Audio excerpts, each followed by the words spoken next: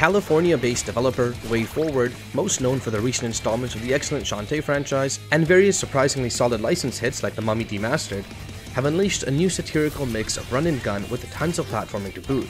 Speaking of mixing, this game combines the quirky aesthetics and pompous presentation of the 80s-90s Saturday morning cartoons with a sort of parody of Jurassic Park's experiments with dinosaurs.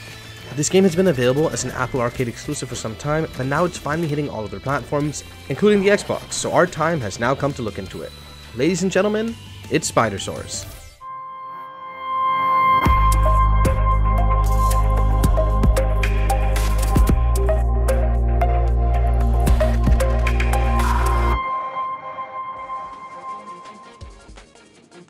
The game opens up with a series of hand-drawn action sequences with a dramatic voiceover first and then accompanied by epic music.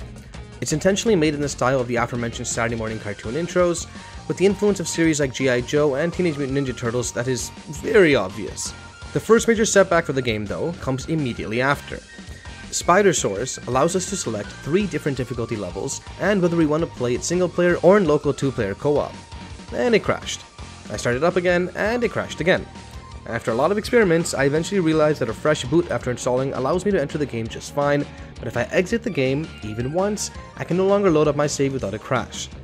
The only solution is to reinstall the game every single time I want to play. Yes, you heard that correctly. I don't know if this happens with every console version, or if it's the result of some oddly specific combination of things on my side, but I can't recall another game with such a crash rate at the top of my head. So off to a pretty bad start. Fortunately, once I eventually crawled my way towards a tutorial, my impressions of the game improved a fair bit. While I can't get past the visual dissonance of the character's running animation looking faster than their actual movement, which makes it seem as if they're skating on ice, there is some solid 2D platforming here with jumps, ledge grabs, and of course the good old 8-directional shootings, which has several weapons, ranging from the classic assault rifles to grenade launchers and even electricity-based armaments. All of this gels well with the enemies, which are genetically engineered dinosaurs by the way, whose cartoony yet menacing presentation gives these cannon fodders a lot more personality, and their creative visual design often tells you how an enemy behaves before we even see them on the move. As said, the game pits 2 unlikely protagonists against hordes of dinos, and the reason behind it is simple. A part-time rock star and a rookie cop are the 2 sole survivors of a deadly incident at Ingest, a clear parody of Jurassic Park's InGen, a company devoted to researching dinosaur DNA to make delicious dino DNA-based potato chips. Seriously. But as it always happens, these mutated prehistoric beasts escape their lockers, wreaking havoc in the labs, and it's up to us to stop them from ever reaching the outside world. This happens via a series of linear missions that we can even replay at our leisure if we desire. But to be honest, barring the first couple levels where I did feel like going back to re-experience the thrills, the game progressed more and I lost interest in replaying anything. You see, the game works best when it just tries to be a laid-back run-and-gun experience. A few dinos to take care at a time, each with only a handful of bullets to kill, with some basic platforming and some fast thinking required to get out of particularly nasty situations. After the first 2 or 3 levels, however, the game's flaws comes raining down on us. As more elaborate platforming sections arise, with moving parts and traps everywhere, the game's not particularly satisfying controls transpire a lot more. But more importantly, the game starts spamming enemies like there's no tomorrow, with each of them having large health bars, making them effectively bullet sponges that respawn no less. Couple this with an abundance of traps, knockbacks on a lot of the hits, and multiple other issues, and the game becomes a lot more frustrating rather than challenging. One of the main culprits is hard to notice in gameplay videos, but it's actually the camera. As players progress past a certain point, the camera no longer moves backwards, rendering the previously explored area a thing of the past. This is not a big issue in most horizontal parts, albeit enemies don't seem to necessarily despawn when out of bounds, which sometimes makes attacks appear effectively out of thin air. The grave issues arise in vertical platforming segments, where jumping towards the top of the screen often moves the platforms on the bottom impossible to reach.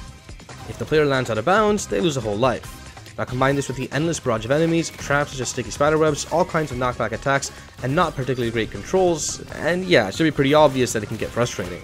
Boss battles also ended up being way more bullet spongy than they needed to be, with the players needing to perform the same dance sometimes up to 8 to 10 times to get rid of them. The game's main strength, aside from the Saturday morning cartoon style presentation, has to be the DNA mutations the players can achieve by defeating said bosses. Each of the bosses leave behind a tasty piece of meat, which is consumed in a mini cutscene that ends up giving the player some extra ability, like double jumps, or a rope to instantly reach the top of the screen, infinite climbing on walls, and so on. This makes the gameplay more and more varied as the levels go on, with even a handful of unique sequences, such as one in the back of a raptor in an ever-moving stage. Creativity is not the thing lacking in Spidersaurs, that has to be said. Humor is generally on point too, with well-voiced dialogues and exchanges between characters. It's too bad though that these interactions are otherwise rather static, almost always happening at the destroyed conference room that serves as a non-interactive hub for the mission selection.